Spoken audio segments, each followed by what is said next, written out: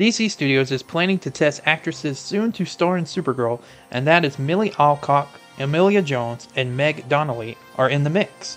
There is a chance the studio could make a straight offer to a star, but all things are pointing towards screen tests for the actresses, which will go down within the next month or so. DC Studios co-boss James Gunn is definitely part of the process, and that this is a character who likely will make its debut via a cameo in a DC project that isn't Supergirl. The search is ongoing for a director. Alcock is best known for her role on HBO's Game of Thrones spin-off House of Dragon, playing Princess Rhaenyra Targaryen, and I don't think I said that correctly. Jones counts feature credits such as Paolo Sorrentino's Youth and Apple's Oscar Best Picture winner Coda, as well as Netflix series Lock and Key. Donnelly has starred in Disney Channel's zombie franchise and is already the voice of Supergirl in DC animated movies Legion of Superheroes and Justice League Crisis on Infinite Earths Part 1. Gunn, with his co-DC chief Peter Safran, first announced a Supergirl movie, Supergirl Woman of Tomorrow, during DC Studio Press Day just more than a year ago.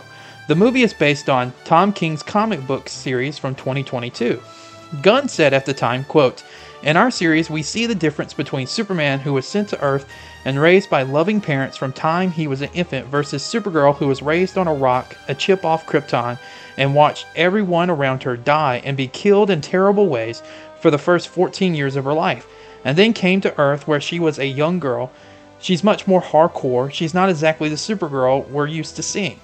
Superman Legacy, meanwhile, is prepping up to shoot this spring in Georgia with David Cornsweet, Rachel Brosnahan, Nicholas Hoult, Skylar Gisondo, Sarah Sampaio, with Anthony Carrigan, Isabella Merced, and Nathan Fillion playing Metamorpho, Hawkgirl, and Guy Gardner, Green Lantern. Now, just to be up in front, I haven't seen anything that either one of these ladies have been in. I keep putting House of Dragon on my watch list, and I just keep pushing it back.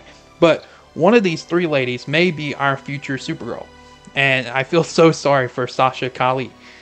But if we were to choose one based on who I assume has the look of Supergirl, I would lean towards Donnelly, then Jones, and then finally Alcock. But Donnelly is the one with the least impressive resume. Alcock has appeared in numerous highly rated TV shows such as House of the Dragon, but also Pine Gap, which I doubt she had a big role in it. But it's very good for the resume. But she's also has been in comedies as well with her Aussie show Upright, which has good reviews.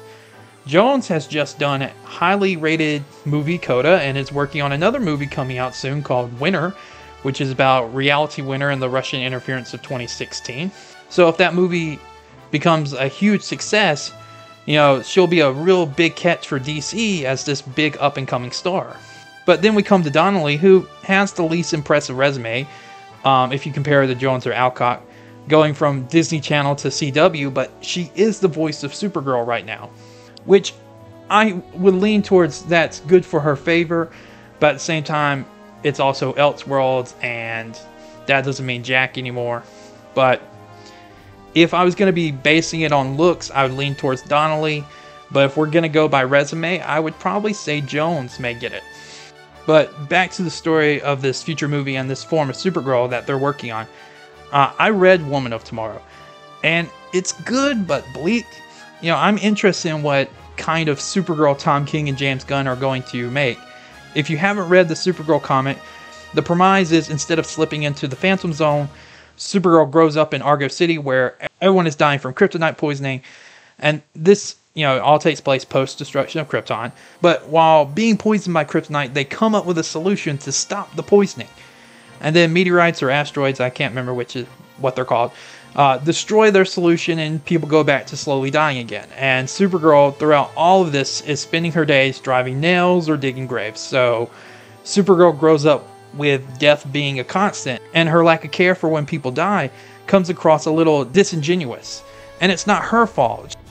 She views it as that, we all die, and she's seen enough death not to be affected by it anymore. So I'm guessing her relationship with Clark, Superman, will be him trying to bring her back to humanity while she has this jaded, lackadaisical personality to the suffering of man or to fighting criminals. So Clark has to teach her to grow relationships and care for people who are in her life. Now, in Woman of Tomorrow, she does go in a pursuit of justice along with her companion, because these people killed her companion's family, but it was mainly out of getting retribution for Crypto, who they shot, I believe, and getting back her stolen vehicle. So it's basically John Wick with a friend. But I mean, by the end, she has slowly turned back into who you want to see while having a dark streak in her. And to explain, here's the end of the comic. But it's all interesting to see the reconstruction of certain characters for story's sake. Doing it to just do it with no real world consequences, it's a little boring. But if this is the character that they're going to work off of, then she'll have probably a more tragic backstory and past than I think anyone in comic book movie history, except maybe the Punisher. But outside of all that, you guys have a good one. Bye.